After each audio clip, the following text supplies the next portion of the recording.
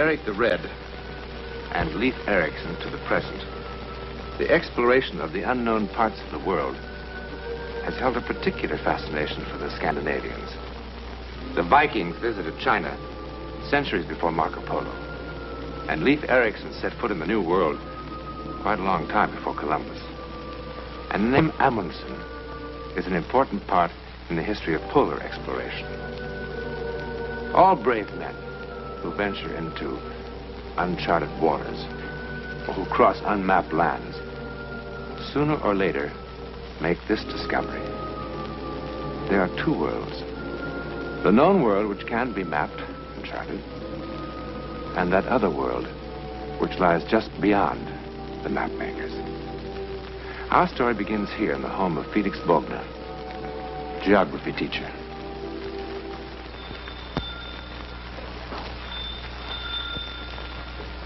Martha, the door.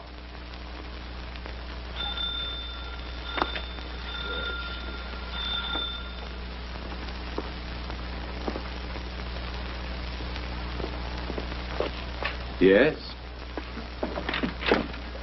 Dr. Hansen.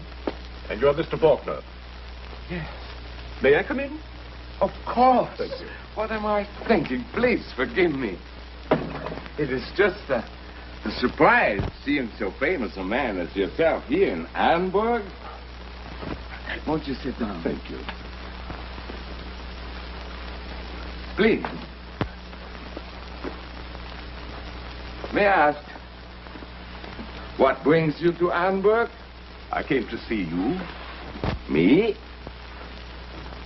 You are Felix Bogner, teacher of geography of the Common School. Yes, but does it concern the letter I wrote to the Academy, suggesting that more courses of map-making be... No, it concerns your son.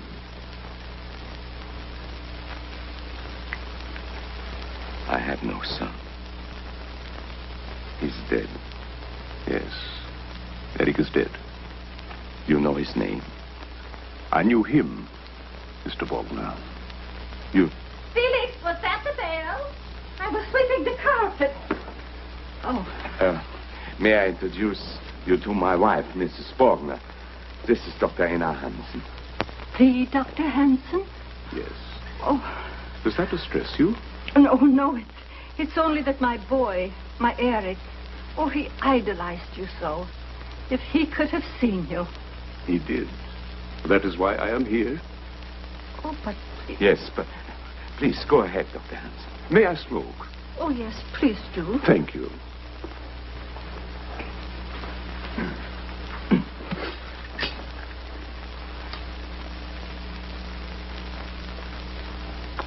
Thank you. As you know, our expedition into the Sahara began disastrously. Our supplies were late in arriving, and as a result, we had difficulty in getting a guide because it was nearly the beginning of the sandstorm season. West of Arawan, the wind began to rise. Of the 10 in our party, 7 decided to return to our base. That left Professor Anderson, Gus Karpus, and myself. We had a native guide and a camel. We decided to press on toward Kifa. The next evening,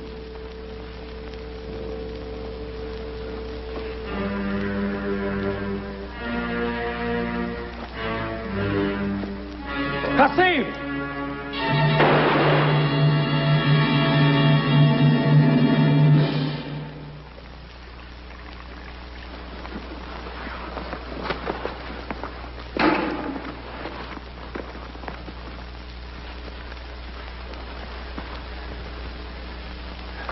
here goes.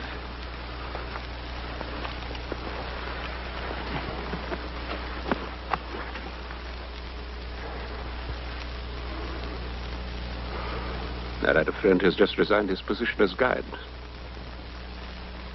Why, Anderson? Why? Because he's a fool. I only meant to frighten. Likewise, our faithful camel. I hope you realize the position your bright young professors put us in now. Well, do you intend to stand here all night, Doctor? What do you suggest, Gus? Go after the camel, of course. On foot? And what do you suggest, Doctor? Are we supposed to wait until the sand covers his tracks? He's right, Einar. I don't look forward to the walk. You too can stay here if you like. But where we are now, all your money, all your glory, won't get us more water when we need it.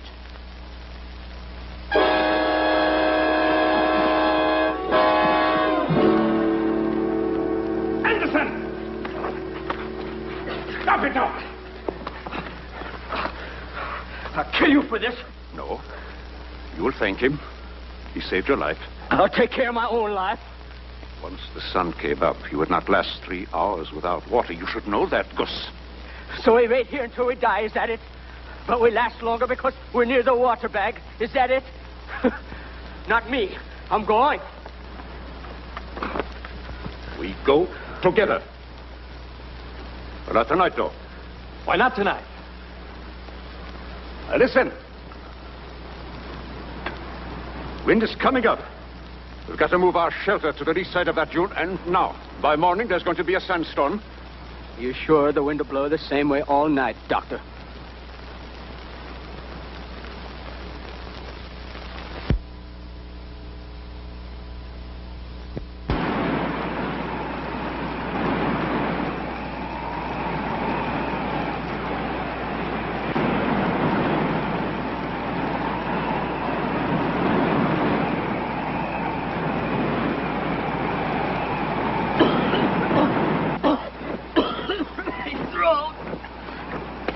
So we haven't got water to waste.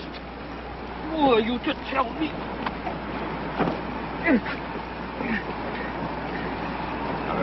Water's going to have to last us a long time. Take your hands off me. Now, Gus. That's going to be shared. Shared alike. No extra rations. Agreed? Agreed. Gus!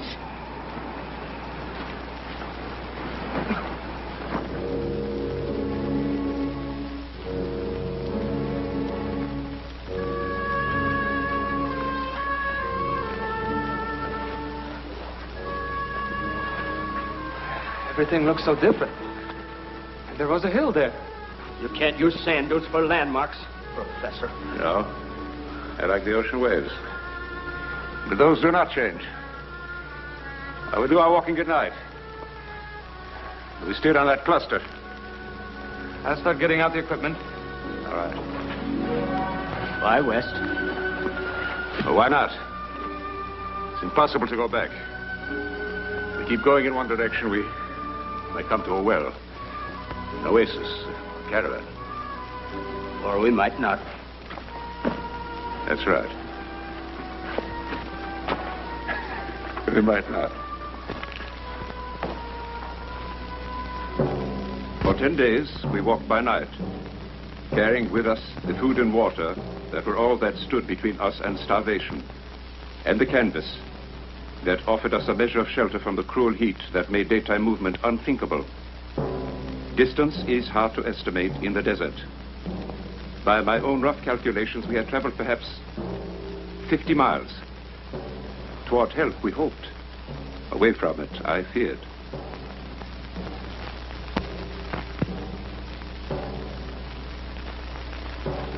In any event, our situation was becoming worse. It was necessary to reduce the ration from 1 biscuit per day and a cup of water to 1/2 that amount. You were becoming weaker. Finally, just before dawn, on the 10th day. What are you stopping for? We still got an hour before light. We're going to gamble at last hour. Gamble? On what? Shut up and he'll tell you. Don't talk to me. Be quiet, both of you. Got to get help. On top of a little rise. The fire can be seen for a mile. Been saving. His ration box. What makes you think anybody will see it? For nothing.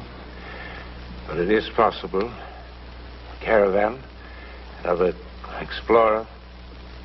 in some nomadic native. And if this nomadic individual does see it, can you say for sure he'll come and investigate? No. But I can say for sure what will happen to us if he doesn't.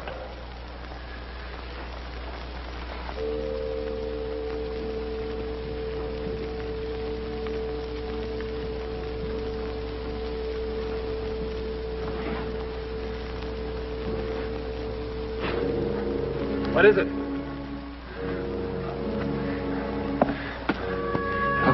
Look.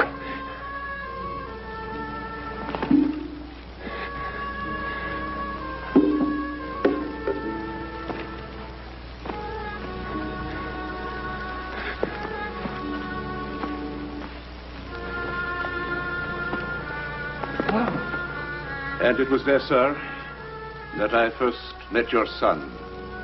He knew the desert as no man has ever known it, its topography, geological structure, and its history. And he told us that we were wrong to go west, that there was a well 40 miles to the south. When he cited an ancient Phoenician geographer who had described the well, we did not think to question him. We simply did as he suggested. Gus!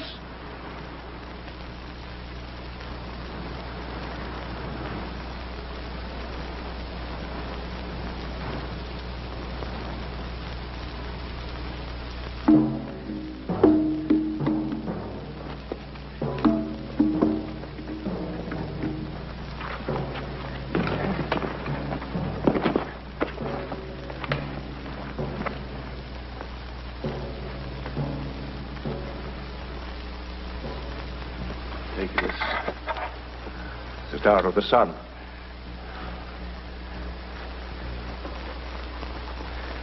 Look at these markings. It's Babylonian. It's just as you said, Eric. You saved us. Not I. I relied on what Daxis wrote. Nearly 30 centuries ago. Eric, how far from here to the well? 2 miles. 3, perhaps. Even in this heavy sand, we should make it by dawn. If we get started. Yeah. Gus! Come.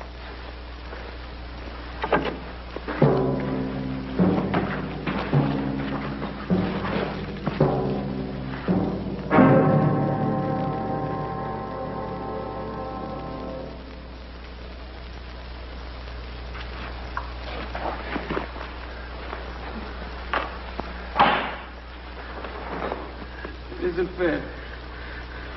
We came so far. It's his fault. He told us to go south. He's killed us all, a murderous fool. Gus, it's no one's fault.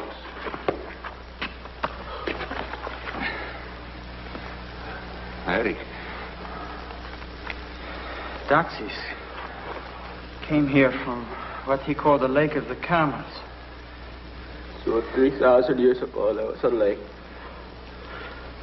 There was also a well. And 500 years later, Herodotus spoke of the animal's watering place.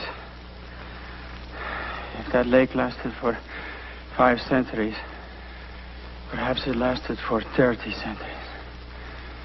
Where? Further south. How much further south? I don't know. Perhaps 60 miles.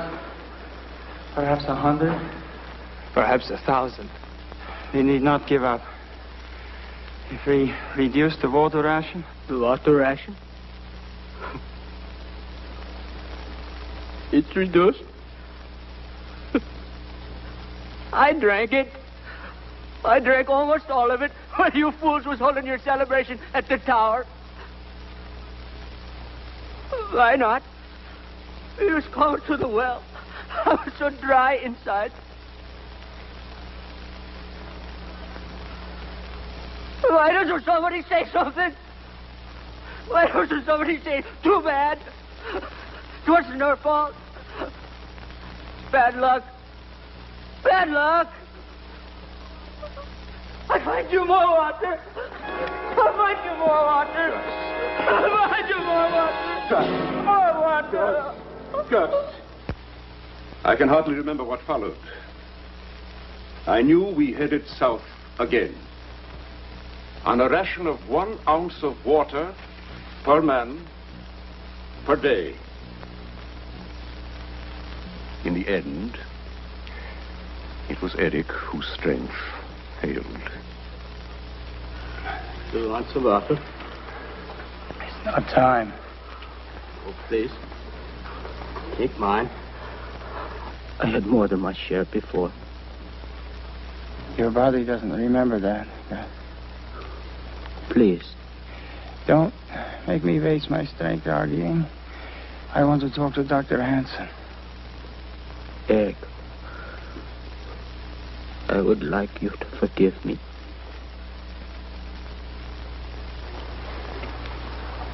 He wants to talk to you. All right.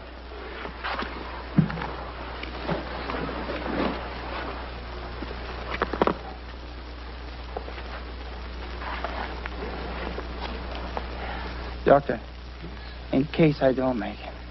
You will. In case. The devil's body still has water. The map. Follow the map carefully. I will. Doctor, remember my name. I told you my father teaches geography in the village school of Arenberg. I would like to meet him someday. You will. Tell him what happened. We will. We all will. Including you, Eric. We'll go together. Perhaps, Doctor. Now, get some sleep. You too, Doctor.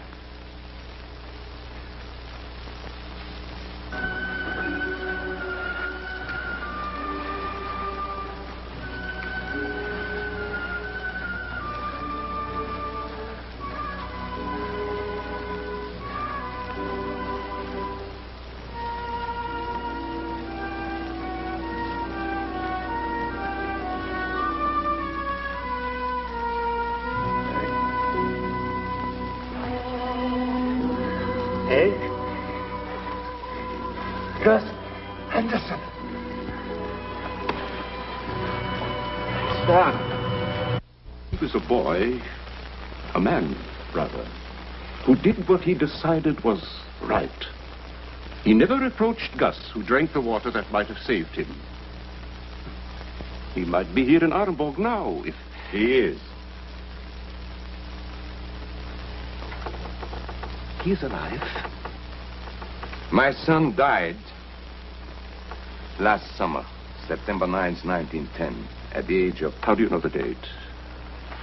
At the age of 22. You never laid eyes on my boy in his entire life. Do you think I'd make up a story like this? Felix, whatever this is, I believe he has told the truth. But how can it be possible? Perhaps some other boy who used Eric's name for some reason. Perhaps. But it wasn't Eric. This is our friend and Dr. Henrik Swanson. He brought Eric into this world. He took care of him all his short life. I want him to tell him, Henrik. From the beginning, the boy suffered from a spinal disorder. At about age 6, a progressive paralysis set in, affecting at first only the lower part of his body. At the age of 12, he lost the use of his legs. He never regained his power to walk. What? For the last 10 years of his life, Eric Bergman never left that bed. But it is impossible. So I am here. Gus and Anderson are alive. We are the living proof. May I say something? What Dr. Swanson has said is true, and yet not true. Mrs. Bogdan, I do not follow you. His body was confined, but his spirit was free. It wasn't his spirit that walked with us. His books took him everywhere. To China with Marco Polo. Around the world with Magellan.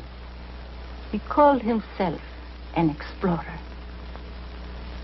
Yes, Eric's poor body never left that bed. But Eric himself, Eric was an explorer. What Dr. Hansen says he saw is impossible. Who supplied us with the information that saved our lives? The desert does strange things. Couldn't it have been a sort of mass hallucination?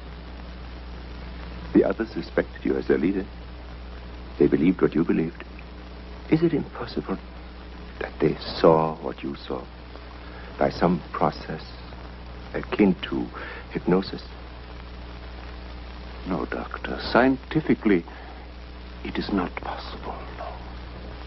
May I speak to you for a moment, Doctor? Of course. Would you excuse me?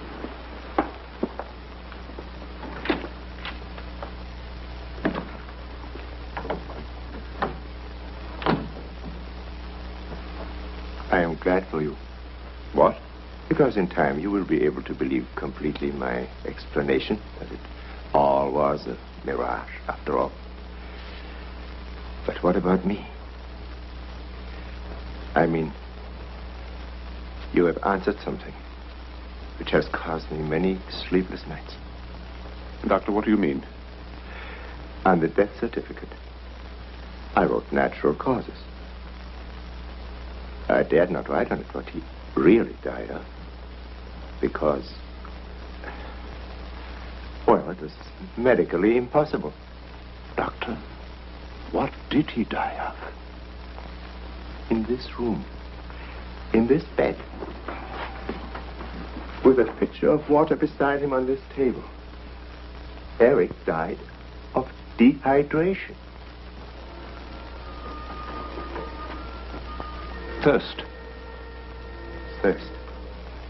As though he were in the middle of a desert. Now, Doctor, is there a picture of the boy? Yes.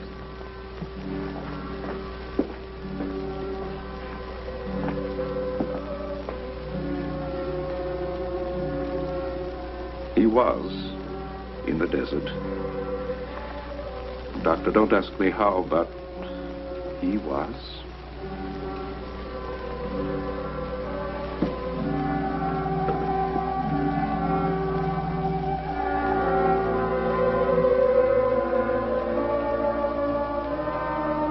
Perhaps the doctor's first theory was right.